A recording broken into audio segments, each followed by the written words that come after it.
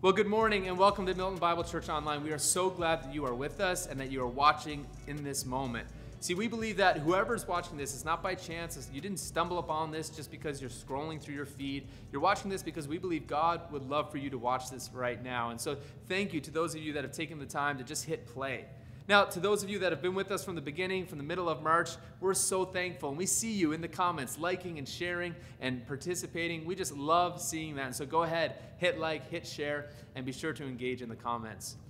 Now, as you know, we've had a number of people join us on Sundays in person at the Connect Center for worship. And it's been fantastic to see one another and to worship with one another, to chat with one another, of course, all under the umbrella of safety as we try and do this well. But I just want to let all of you know about an exciting opportunity that's happening on September the 12th. It's on the 13th, Jordan.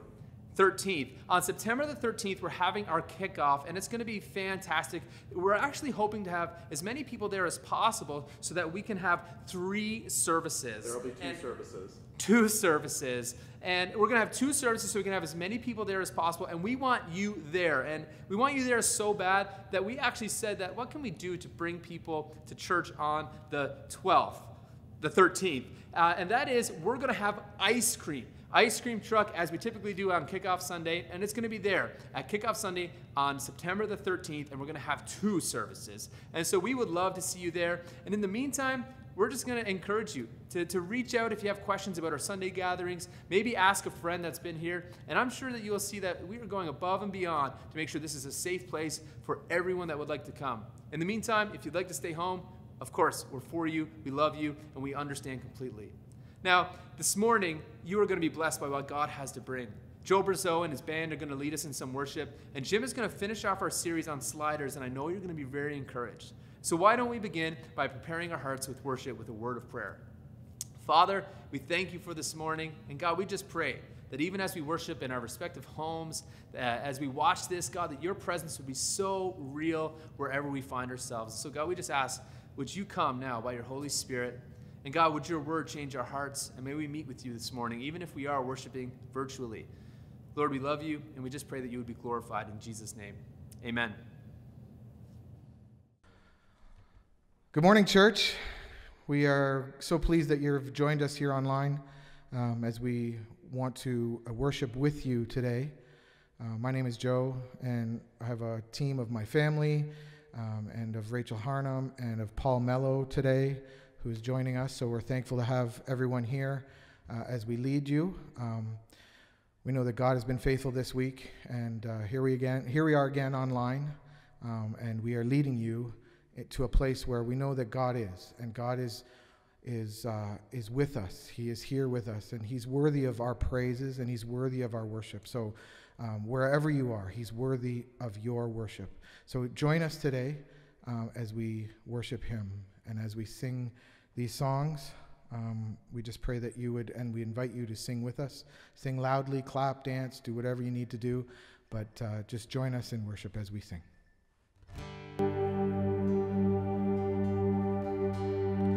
And worthy is the Lamb who was slain, and worthy is the King who conquered the grave, and worthy is this Lamb who was slain, and worthy is the King who conquered the grave, and worthy is the Lamb who was slain, and worthy is the King who conquered the grave, and worthy is the Lamb who was slain. Worthy is the King who conquered the grave. Worthy is the Lamb who was slain. Worthy is the King who conquered the grave. Worthy is the Lamb.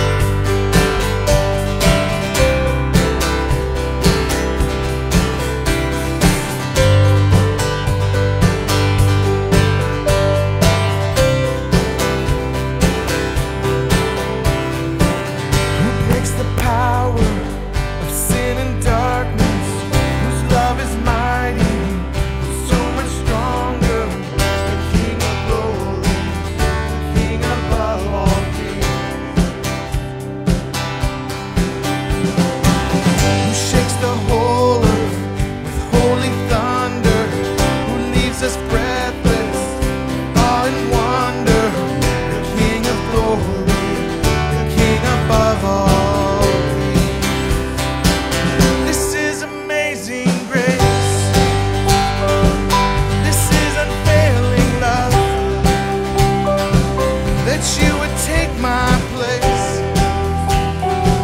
that you would bear my cross.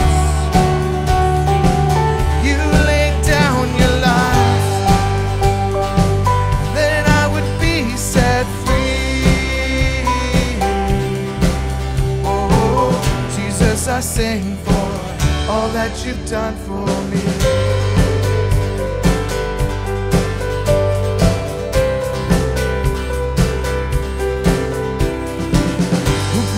Chaos back into order, who makes the orphan a son and daughter, the King of glory, the King of glory, who rules the nations with truth and justice, shines like the sun in all of its brilliance, the King of glory, the King above all kings. This is amazing grace.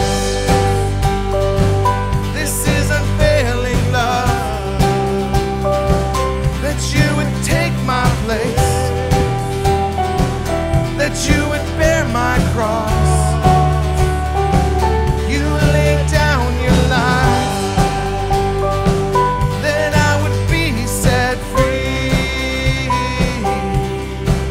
Oh, Jesus, I sing for all that you've done for me.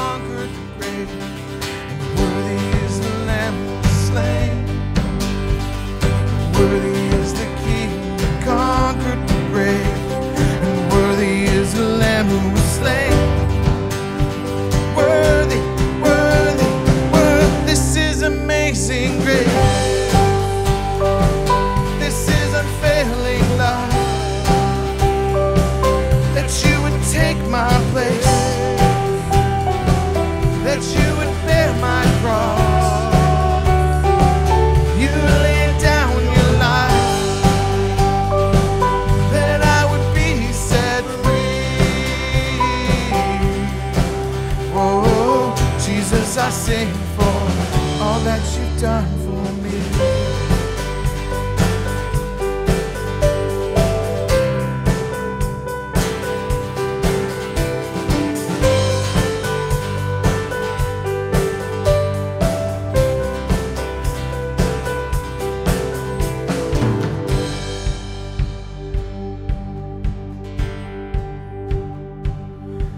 Amazing grace, how sweet the sound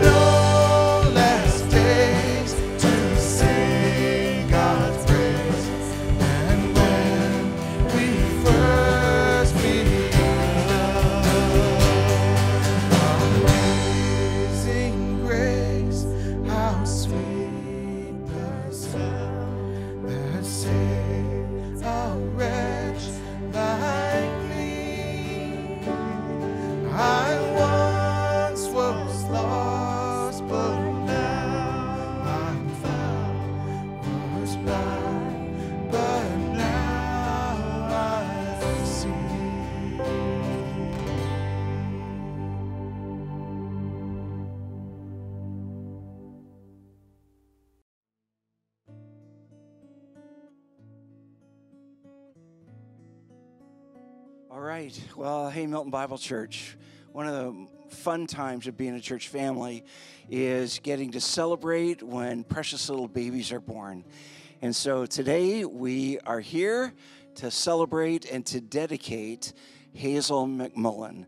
And we're here with Dan and Danielle McMullen and their son Hudson, who was dedicated a few years ago.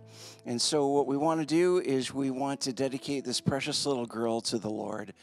So before they do that, before we pray and do that, just want to explain a little bit about what's happening. The psalmist says that children are an heritage of the Lord, and the fruit of the womb is his reward.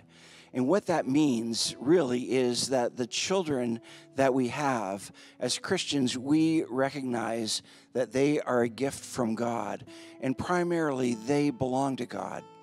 And so what Dan and Danielle are doing today is they are dedicating not only Hazel to the Lord and recognizing that Hazel, first of all and foremost, belongs to God, but also they're dedicating themselves to raise Hazel in the nurture and admonition of the Lord, to raise her to be a follower of the Lord Jesus Christ.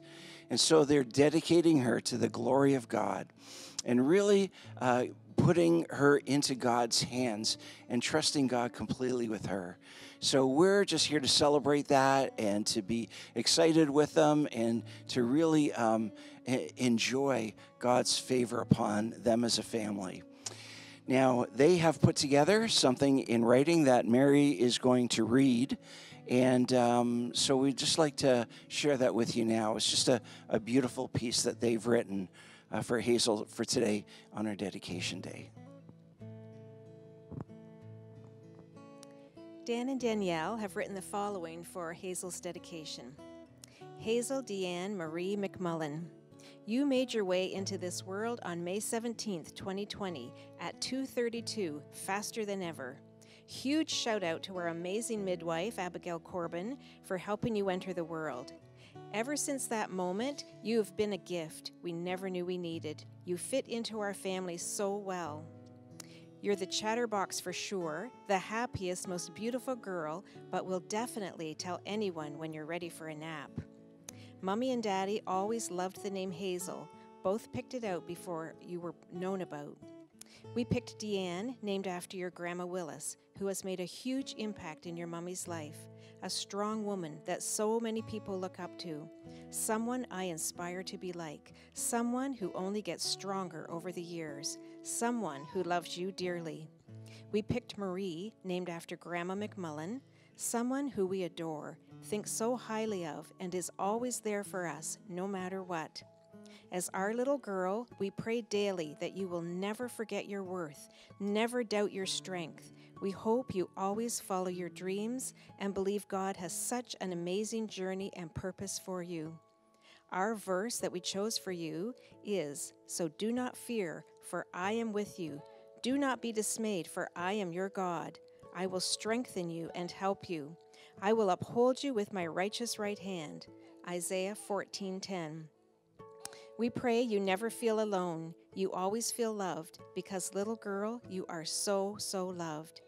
Your beauty already shines from the inside out. She is clothed with strength and dignity, and she laughs without fear of the future.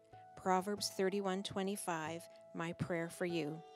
Mommy and Daddy and Big Brother Hudson love you so much. Thank you for being the perfect addition to our family. Thank you guys for writing that. That's beautiful. All right, so we're going to pray for you and ask God's blessing upon this precious little girl. All right, Father, we just thank you for the McMullen family. And we thank you for their desire to follow after you and to teach their daughter to follow Jesus Christ. We just pray for Hazel, and we pray that at an early age, she would come to faith in Jesus Christ. She would realize, Jesus, that you are her Savior and that you are the great lover of her soul. And so we just pray, Lord, that she would discover you at a very young age and that she would grow and be faithful to you and seek to be a great witness for you. We just thank you for her and this precious gift that she is. We pray that you would just bless her like the amazing women of old, the great matriarchs of Israel. We pray that you would make her as unto Sarah, who was the mother of a nation. And so we ask, Lord Jesus, that you would bless her, that you would walk with her, that you would fill her with your Holy Spirit, and that she would know your love her entire life. And we pray for Dan and Danielle, and we ask that you would bless them and that you would bless their marriage together. We pray that they would grow together and that they would follow you with their whole hearts. We pray, Lord, that you would be the object of their affection and their attention, the center of their home. And we pray, Lord, as they do that, that you will bless them. We pray that you would help them to be more in love with each other every day and to be more in love with you. And so bind their hearts together, we ask. And we pray that Hudson would just continue to be a great big brother, a great protector, a great example, and just a great person to have fun with as Hazel grows up. So, Lord, we thank you for this family, and we pray your blessing upon them. And we dedicate this precious life to your glory and honor.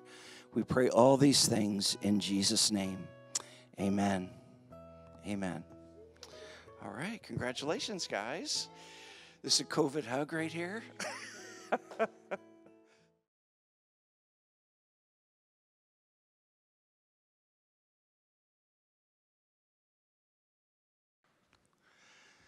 Well, once again, good morning, Milton Bible Church. It is great to be together online, and it's great to be experiencing worship and all the good things that are happening in and around MBC, and I trust you're keeping well. Before we get into God's Word, I just want to pray. So let's bow our heads together. Father, thank you for your Word. Thank you for the way that it speaks to us, encourages us, makes us more like you. We just pray as we study this letter to the church at Laodicea that we would learn what it is that you have for us that would cause us to grow to be more like you. So fill us with your Spirit, teach us from your word, and encourage us, we pray. In Christ's name, amen. Amen. Well, imagine if you would, and it wouldn't be hard to imagine this, but imagine if you would a hot summer day. It's very humid outside, and you've been working out in the garden for a couple of hours. You've been cutting the grass, doing the weeds, sweeping the driveway, all that stuff, and you are hot. You are hot. Someone comes along, and they offer you a tall glass of lukewarm water. Doesn't that sound wonderful? Or imagine another scenario. You are outside, you are shoveling. It is a cold, winter, blustery January day. You have just had a huge dump of snow on the ground, and you have shoveled your driveway, and you know what happens just as soon as you've done that. The plow comes along and it buries the end of your driveway. So you stay out there and you dig your way out, and then you see your neighbor is struggling with their driveway, so you go over and help them, and then you see another neighbor and you go and help them. This is because you're a good NBCer, and these are the kinds of things that you do. But you come in and you are cold and shivering and tired, and someone offers you a cup of room temperature tea. What do you think of that? Well, it's not very good, is it? It's not very good. It's not very helpful, actually. Because you know what? We like our water on a hot summer day to be ice cold. And we like our tea or our coffee or our hot chocolate on a cold, wintry day. We like it piping hot. We don't like lukewarm drinks. And if truth be told, we don't really much like lukewarm people. You know, people who've kind of lost their zest for life. They're kind of down in the mouth. They're kind of moping around. They're kind of, folks that really don't get excited about things that are important anymore. And, and they're not excited about the things that matter most. Well, today we're going to see that Jesus has a disdain for lukewarm people who lack passion for him and the gospel. And so we're going to finish our series on sliders today, the 7 letters to the 7 churches of Revelation chapter 2 and 3, 7 churches in Asia Minor that we've been studying, modern day Turkey. And what we found is there's some common themes that are in these letters to the churches. One of the common themes is this: prone to wander, Lord, I feel it. Prone to leave the God I love. And there's a theme that churches have a tendency to shift or to drift or to slide or to lose track and lose focus. And there's a couple of reasons that happens that we've studied from the churches. One of the reason is because a moment of pleasure. The world is attractive, the world tempts us, and we go for it, and we lose focus, and we get off track. The second is this, is persecution, oppression. People who, when we express our faith or seek to live out our faith, they don't appreciate it and they mention it. And if you are a Christian long enough, and if you are going to be vibrant and vocal about your faith long enough, you are going to face opposition. You are going to face persecution. It may come at work, it may come at school, it may even come in your own home or from your own family.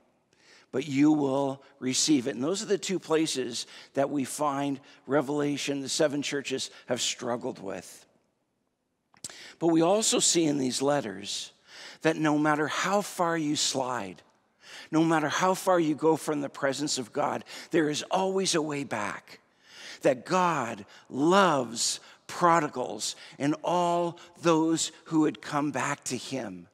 And there's always room at the Father's table for those who would come back into fellowship with him and take the path that he lays out. So let me ask you something. Where are you at today? Where are you at today? Well, I would encourage you to do this. I would encourage you to choose life. I would encourage you to choose God.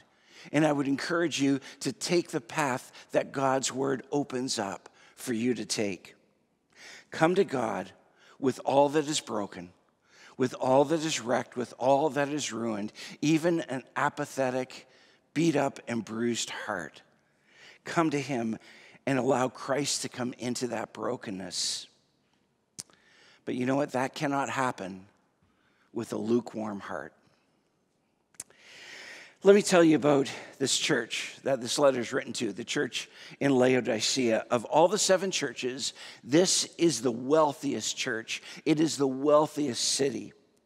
The Laodicea is on a major trade route of Asia Minor.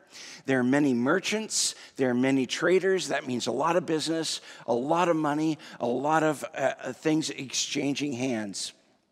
It is also the major banking center in all of Asia Minor. So it's where kind of like the bank's head offices all are. It's the Toronto of Ontario.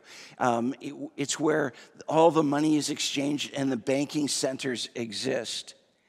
It's also known for its textile industry.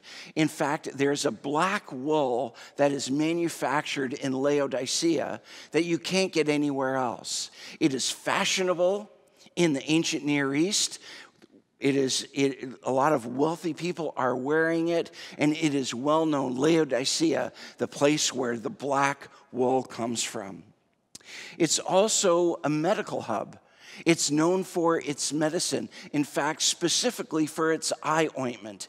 You know that in Ontario, we have a number of fabulous hospitals, and they are known all over the world for specific things. So if you think of Princess Margaret Hospital, you think of cancer treatment. If you think of Trillium, you think of heart, surgeries. If you think of Hamilton General, oftentimes you think of head injuries that are or sick kids. Very well known. Many of these hospitals are known throughout the world, and Laodicea is known as a place where a special eye ointment has been made, has been discovered, and is manufactured. And it's an eye ointment that helps those who live in the Middle East with the wind and the sun and the heat, and it just has incredible medicinal qualities.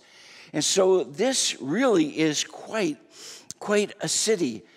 All of these things led to an abundance of wealth, actually an overabundance of wealth. So much so that in AD 60, Laodicea experienced a major earthquake. And Rome came as kind of that, as overseeing, as part of the empire. Rome came and said, hey, we'd like to help you rebuild the city. Laodicea was so wealthy, they said to the feds, no, we do not need any of your help. We do not need any money. Now, that's a pretty unusual thing that a city in Canada would say to the federal government. No.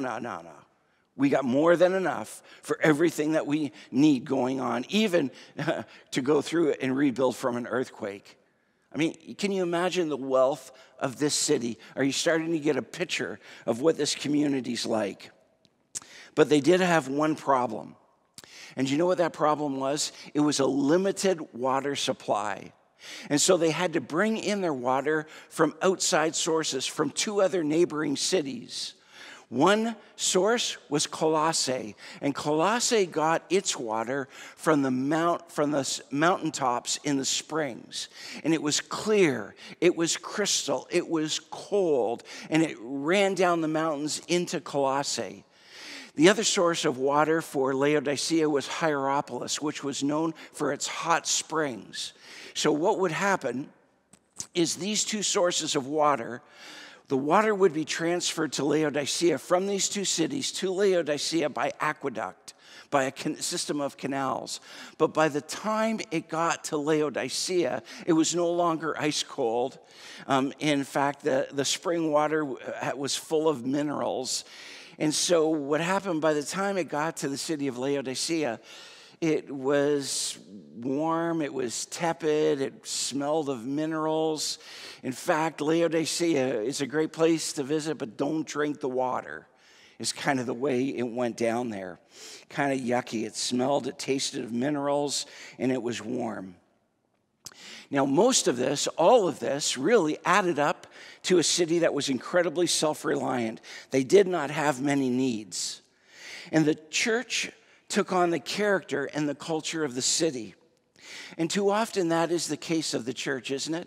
Instead of being countercultural and unlike the culture of the city in which the church exists, too oftentimes, the church becomes more like the city that it's in and adopts its culture instead of being countercultural.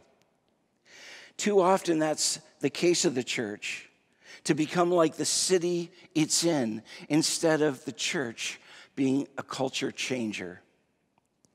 Self-reliance and self-sufficiency can lead to people becoming a people who do not need God,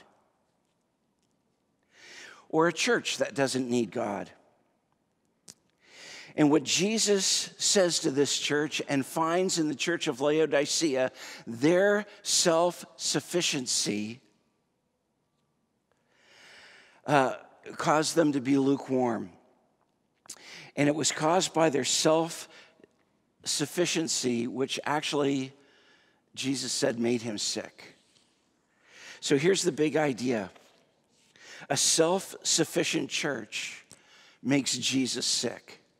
That is the big idea that we find in this letter to the church at Laodicea, that a self-sufficient church makes Jesus sick. And there are three reasons that it makes Jesus sick. The first one is this, that self-sufficiency makes us ineffective with the gospel. Look at verse 14. It says, to the angel of the church in Laodicea write, of the Amen, the faithful and true witness, the beginning of God's creation. Now, this is a self-description that Jesus gives to John to write to the church in Laodicea. And understand, the words that Jesus uses to write to the churches as he describes himself and introduces the letter are always incredibly important. They're pertinent, they are personal, and they are helpful to the church who will listen. And so God has a way of just communicating uniquely to you and uniquely to me. And there's a real beauty in that, isn't there? Because God speaks to each one of us differently and each one of us individually. And there are things that are going to reach me that aren't going to reach you, and things that God does to reach out to you that he doesn't do for me. And that is okay, because God knows us and he speaks our language and he reaches out to each one of us with his love. The three descriptors, that Jesus is the Amen, the faithful and true witness, and the beginning of God's creation. Now, when Jesus says that he is the Amen, what he's saying is, I am the bold affirmation of truth, that he is the God of truth. He is the passionate God of truth. You know what? We have some churches today that you could call them the whiteout church. And what they do is they take some of the scripture and they say, well, I don't like this, so I'm going to white it out. And I don't like that, so I'm going to white it out. And I don't like that, so I'm going to white it out. I remember walking down the street one day in the town of Milton here with another one of the local pastors. And I said, do you believe that Jesus is the only way to heaven? And he said, no, of course I don't believe that. I said, well, what do you think Jesus meant when he said, I am the way, the truth, and the life. No one comes to the Father but by me. And I said, well, what do you think Jesus meant by that? And he said to me, well, I don't think Jesus meant by that what you mean by that. And I said, hey, I'm just taking him at his word. Well, what do you think he meant? And he just kind of said, well, let's talk about that some other time. And there are Christians like that. There are those who say, don't like this, don't like that, going to change this, going to change that. And what Jesus is saying, I am the Amen. He's saying, I am the bold affirmation of God's truth and God's word. Second thing he says is, I am the faithful and true witness. Now, Jesus will remain faithful and true no matter what the cost. And the standard of being a witness of Christ is not personal comfort. What am I comfortable with? The standard for a witness for Christ is the cross. The one who would go to the cross, who would bear our sin, who would die on our behalf, who would be buried for 3 days, who would rise again, who would sit at the right hand of the Father. And all who trust in him and have faith in him would have eternal life. You see, the commitment to truth, the commitment to witness for Christ is the cross. That's the standard, not personal comfort. And Jesus said, there's no end that I would not go to for you. And Jesus is that he is the beginning of God's creation. And what he's saying is, he's not saying he's the first of God's creation, he's a created being. It's talking about priority and preeminence. The Apostle Paul talks about this in Colossians chapter 1, verse 18, where he said, and he is the head of the body, the church. He is the beginning, the firstborn from the dead, that in everything he might be preeminent. So in other words, what it means is Jesus is preeminent right from the beginning. He is the head. He is the King of Kings. He is the Lord of glory. He is at the top of the church. He is the head of the church, and there is no other. So Jesus is saying, listen, I am the commencement of God's new beginning, God's new creation. Understand this, we are not just, improved human beings. We are new creations in Christ. Before we were dead in our sin, but now we have been made alive in Jesus Christ. That is what has happened. And Jesus says, I am the source. Not self-sufficiency, not self-reliance, but I am the source. Let me ask you a question. Can we easily see ourselves in Laodicea? Can Milton Bible Church see itself as the church of Laodicea? I mean, we look around and we say, you know what, we do have great hospitals. We do have great health care. We look at the way the government really has, I think, handled well the pandemic in Canada, both at a national level and at a provincial level and at a regional level. You know, in many ways, we've been incredibly well looked after. We have great universities that are known throughout the world. We have incredible fashion and shopping. Not too far outside of Milton, you see expanded hundreds of stores, you know, with designer labels. And on holidays and on weekends and many times through the week, those places are packed with shoppers, people who are just living in the height of current fashion. We also have companies, large companies all around us. We can boast of music and musicians. You know, some of you guys, you like Drizzy. Other people, you're believers. Me, I'm a stomping Tom Connors kind of guy. But we have, you know, musicians and entertainers and people that are known throughout the world. We have sports. You know, this is not unlike Laodicea. Not unlike Laodicea. And the issue for the Laodiceans allowed their lack of need to push out their need for God. They basically said, God, you know what? I really don't need you. They said that by their lifestyle. They said that by their words. But they said it mostly so by their commitment to the kingdom. In fact, Jesus is basically calling them useless. Look at verse 15. Jesus says, I know your works. You are neither cold nor hot. Would that you were either cold or hot. So because you are lukewarm, neither hot nor cold, I will spit you out of my mouth. Now, the first thing Jesus says is this: I know your works. I know your works. I know. God knows. Isn't it great that God knows? Isn't it great that God knows what's in our heart and what's in our life and what's going on? And this is just a statement of intimacy. It's not a rebuke. It's a statement of, you know what? I know what's going on inside you. You know, some of us, we do so much self-analyzing and talking about ourselves and being all about ourselves that we have a PhD in the subject of me. But what the Lord Jesus says is, listen, man, I know you better than you know yourself. And I know exactly what you need to make things right. That's such a comforting. And what does he know about these guys? He knows that they were lukewarm. They're lukewarm. What Jesus is not saying, he's not saying, listen, man, I wish you were on fire for me. I wish you were, you know, either on fire and hot or you were totally apathetic and freezing cold. That's not what he's saying. What Jesus is really talking about is usefulness here.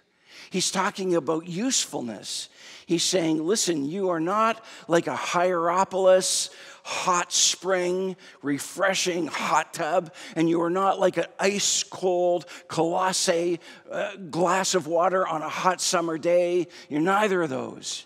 You're lukewarm water that, frankly, nobody wants to drink, and you spit it out, and it's not useful.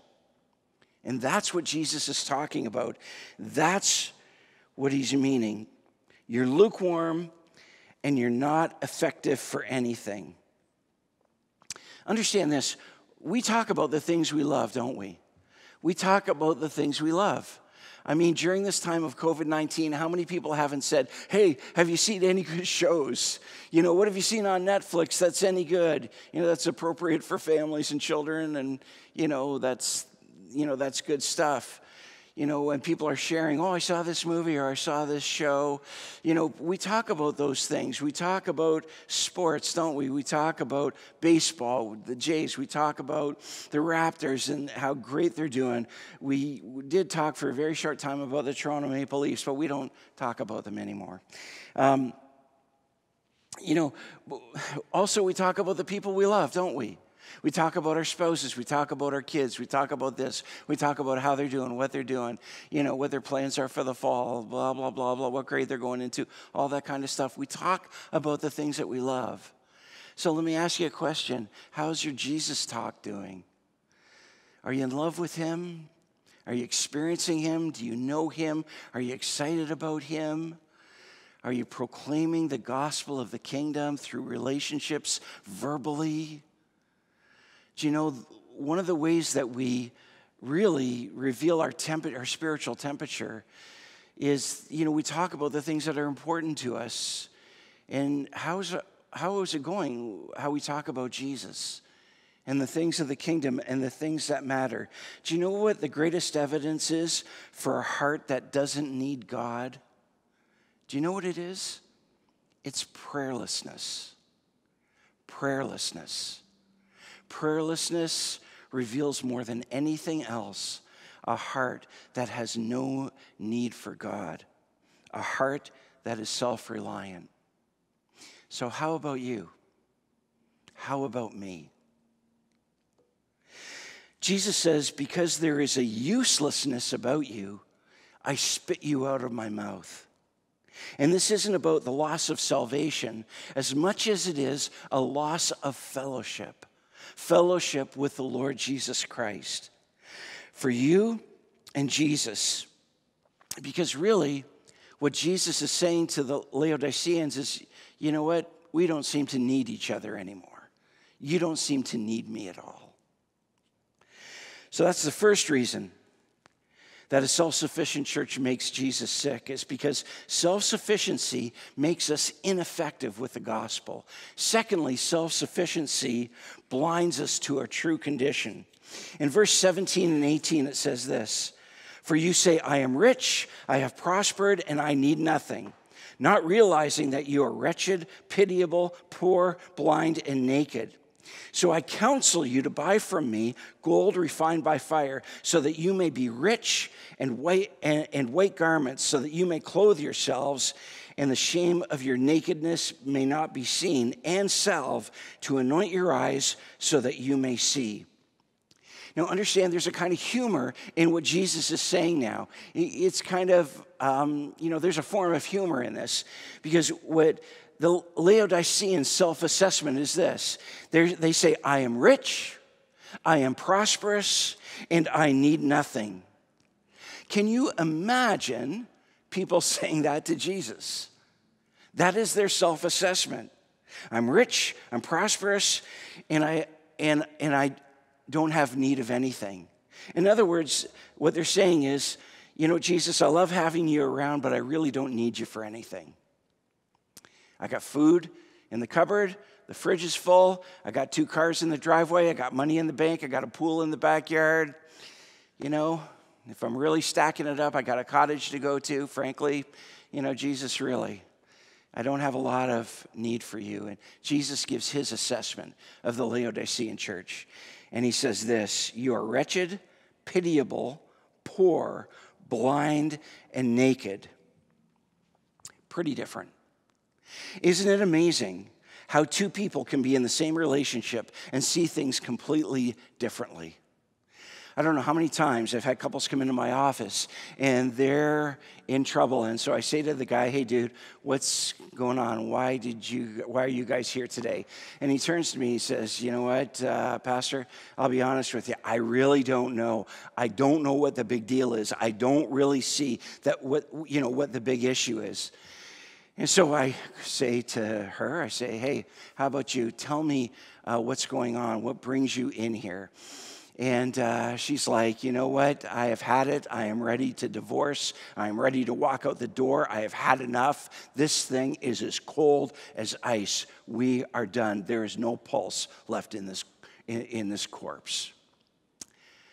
And I think to myself, how in the world can she say, it's over, and he say, I don't have a clue what's going on? You would be shocked at how many times that happens. Far too many. How 2 people can see the same thing incredibly differently. But sometimes that happens in church too. Somebody says, hey, We're meeting budget. Isn't that fantastic? There's money in the bank.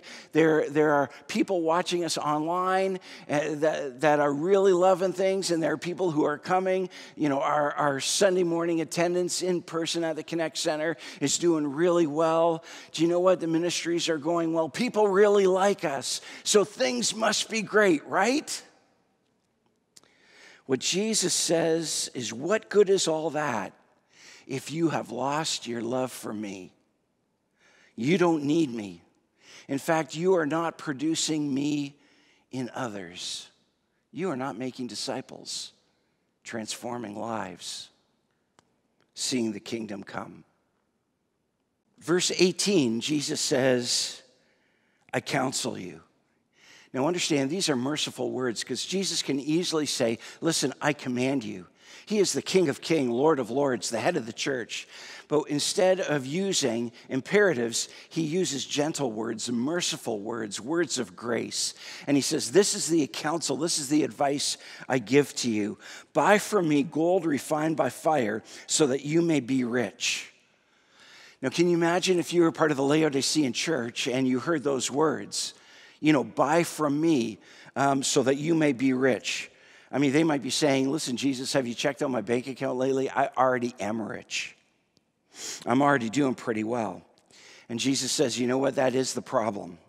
The love of money is the root of evil in your life, and you don't even see it.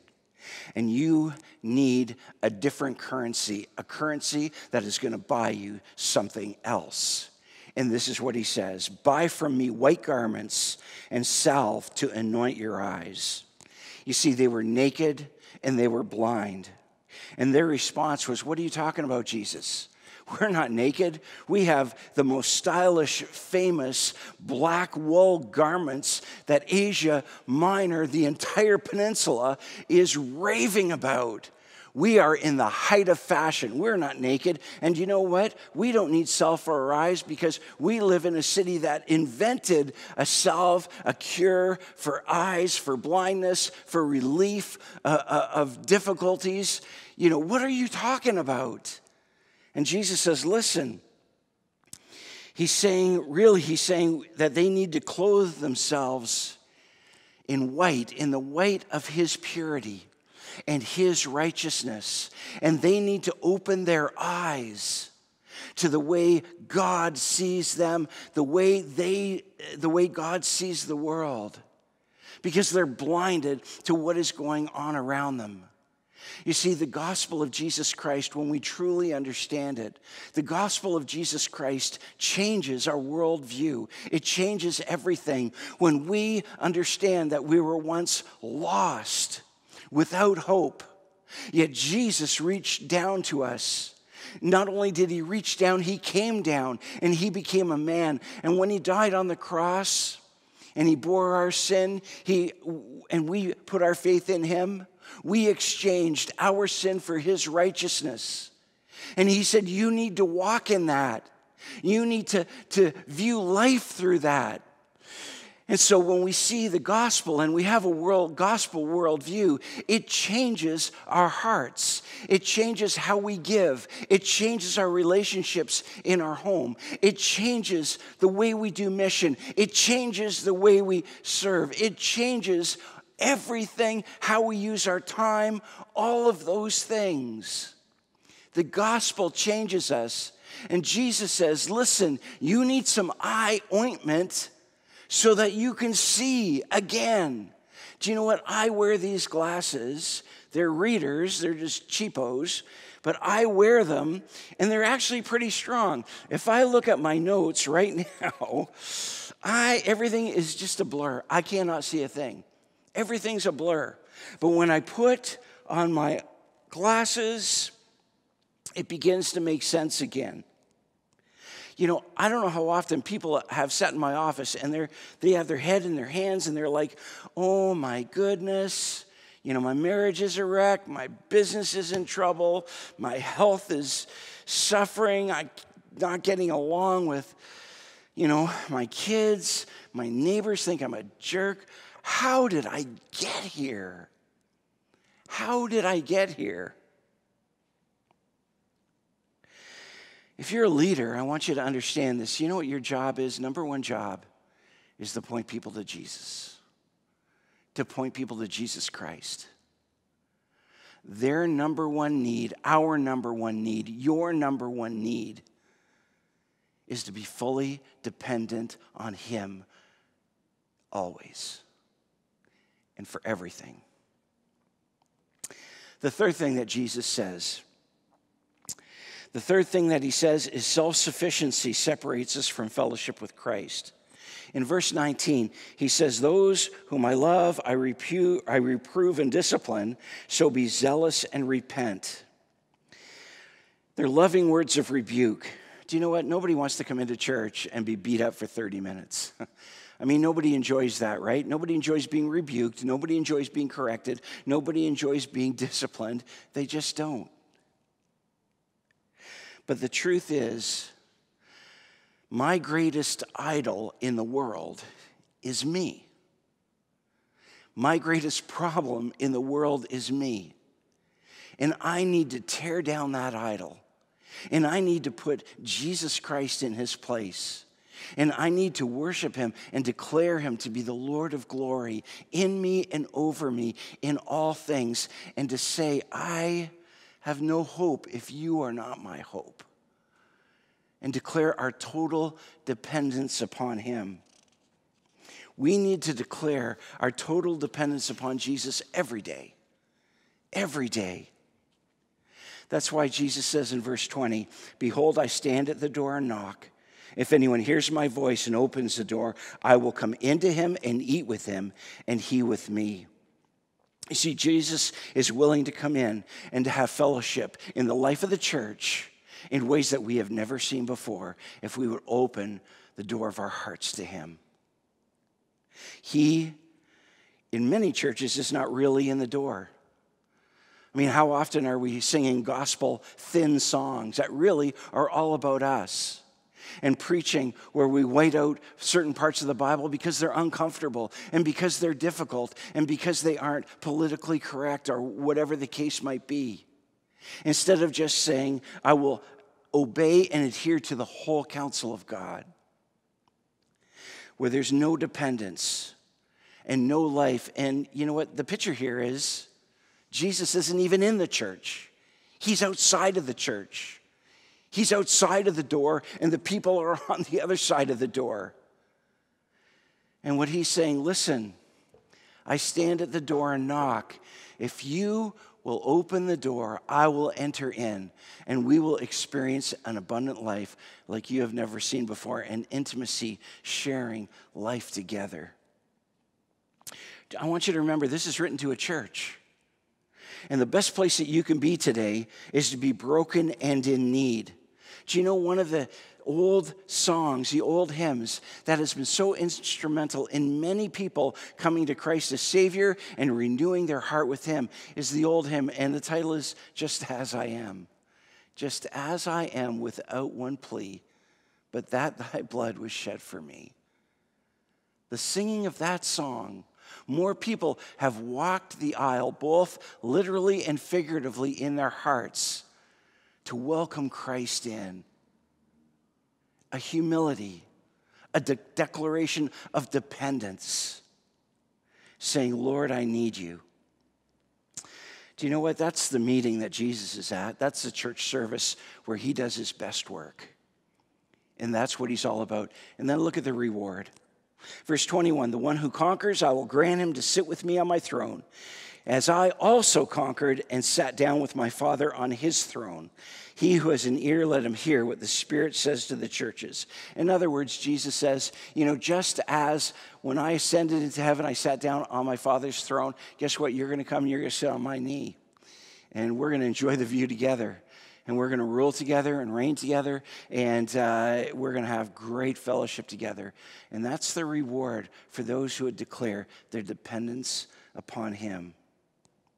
The reward is rich.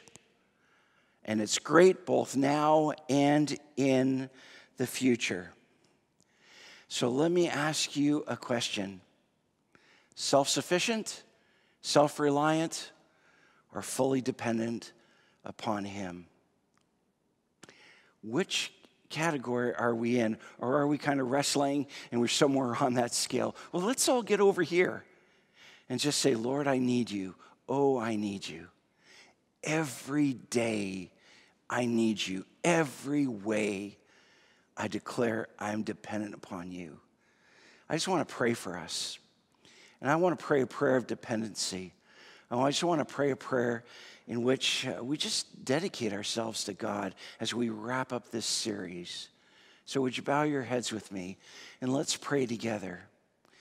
Father, I just want to thank you for your word, the living word, Jesus Christ, and how he speaks to each one of us so clearly and carefully and lovingly with great tenderness and mercy. And gently, in a way that, we've been rebuked, but many times it's, it's just done in such a way that we know that you love us. And so what we want to say is, Lord Jesus, we declare today our dependency upon you. We say that we have no hope if you are not our hope. That we will cry out to you with everything that we have and everything that we are, and we will keep crying out to you until your ears are sore. And you're tired of us coming back to you again and again. And we ask that you would once again release your blessing, that you would shower down from heaven the love and fellowship and friendship and usefulness in the kingdom of God that you desire to give to us. And so, Lord, we don't want to be lukewarm. We don't want to be useless. We want to be useful. We want to be kingdom builders. We want to be disciple makers. And so, Lord, we just say we have no possible chance of doing that without you doing it all. So we say, come, Lord Jesus, come. Come into our hearts and change us forever. May your life fill our life. May our life and may we die so that you might live. And Lord, we will give you the glory and declare our love for you. In Jesus' name, amen. Amen. Well, thank you for listening so very carefully and for being a part of this series. I hope you've enjoyed it over the summer. Next week, Pastor Jordan Harnum's going to preach. He's going to do a great job. So make sure you tune in and you enjoy that because it's going to be amazing. We thank God for all that he's doing and for all that he will do. And let us just give ourselves totally to him in Christ's name. Have a great week, everybody. Amen.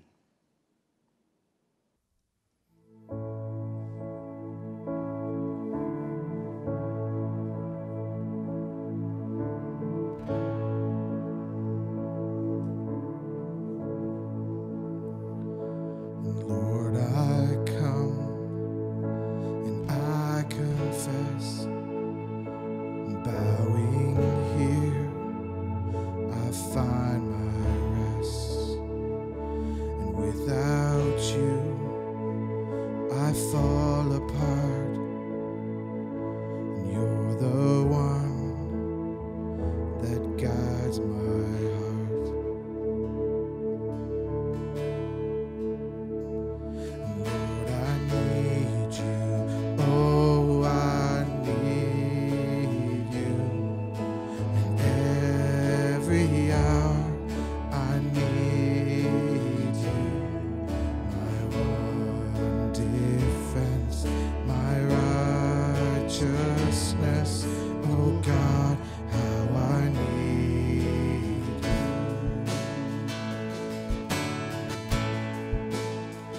Where sin runs deep, your grace is more. Where grace is found is where you are.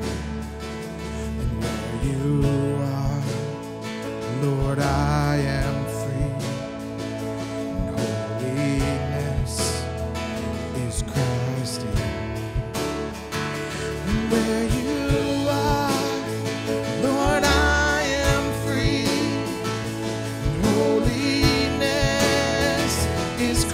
rest in me. And Lord, I need you. Oh, I need you. Every hour I need you. My one defense, my righteousness. Oh God, how I need you. Lord, I need you. Oh, I need you. Every hour I need you. My one defense, my righteousness. Oh God, how I need you.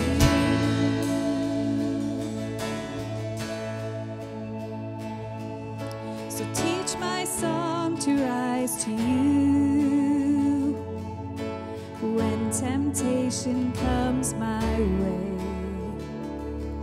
When I cannot stand, I'll fall on you. Jesus, you're my hope and stay. So teach my song to rise to you when temptation comes my way. When I cannot stand, I'll fall on you. Jesus, you're my hope and stay. When I cannot stand, I'll fall on you. Jesus, you're my hope and stay.